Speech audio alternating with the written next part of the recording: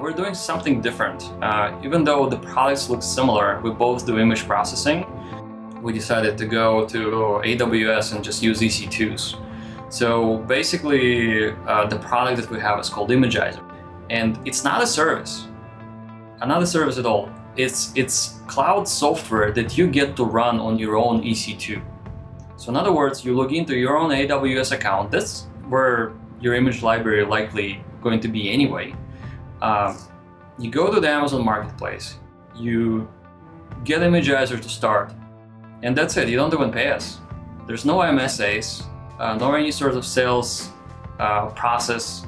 You simply click one button and it's good to go. And you have your own instance of Imagizer.